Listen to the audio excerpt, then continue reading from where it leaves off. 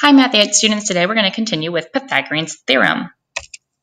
Pythagorean's theorem states that if the lengths of the legs of a right triangle are a and b and the length of the hypotenuse is c, then a squared plus b squared equals c squared. Now we've seen that the past couple of days by using the side lengths of a right triangle or any triangle to determine if it actually is a right triangle. Here we're going to be using it to find one of the missing sides of that right triangle, specifically the hypotenuse.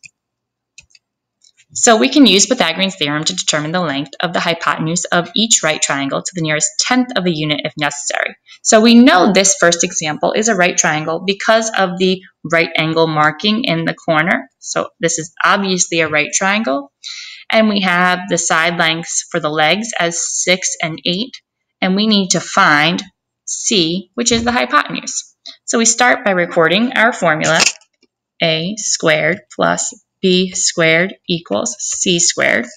That is Pythagorean's theorem. We substitute in 6 for the first leg and 8 for the second leg, and we're leaving c because that's the one we need to find. We know 6 squared is 36.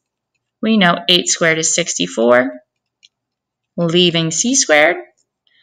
Add the 36 and the 64. We get 100. Leaving c squared. And our last step is to get rid of the square. Now, 100 is a perfect square, and we know there are actually two answers, 10 and negative 10. But because we're talking about a length here, we only need the principal square root. So our answer is c equals 10. Let's try another. Okay, so for number 2, we go through that same process. Again, we have the legs lengths of 4 and 12, and we're looking for the hypotenuse length of c. So again, we have a squared plus b squared equals c squared. A being 4, b being 12, leaving c squared. We know 4 squared is 16 and 12 squared is 144. Adding those two together, we get 160 equals c squared. Then, to get c by itself, we do the square root, and this does not result in a perfect square. So we don't know what number times itself equals 160 because 160 is not a perfect square. So we're going to take our calculator, do 160 square root, and we get 12.649. Now, in the directions, it said to round to the nearest tenth. So we're going to leave this as 12.6 because the 4 after the 6 doesn't require us to round up. So we can say that c is approximately 12.6 units. That symbol there, instead of the straight across lines for equals, means approximately. All right, let's try another. Okay, same deal here. We know the lengths of the legs are 10 and 24, and we want to find the hypotenuse. So we're going to do a squared plus b squared equals c squared, which is 10 squared plus 24 squared equals c squared. We know 10 squared is 100. I know 24 squared is 576 equals c squared. Then 100 plus 576 is 676 equals c squared. Get rid of the square by taking the square root.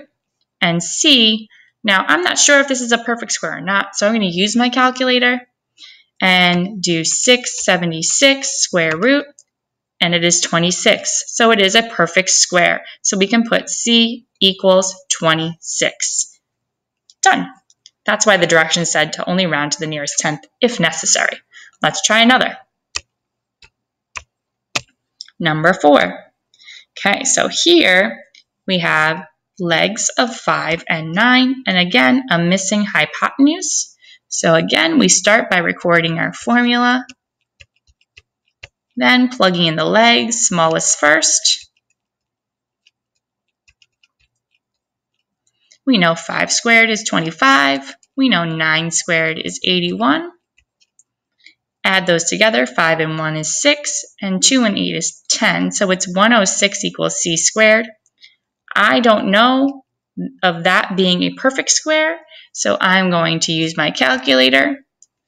Clear, we get 106 square root is 10.29. Now remember, we're rounding to the tenths, So the 2 is currently in the 10th place and the 9 follows. So we're going to round that to 10.3. So we have that C is approximately 10.3 units. All right. So this stuff is pretty easy. I'm sure you can try it on your own. So you're going to do numbers 5 through 8. Good luck.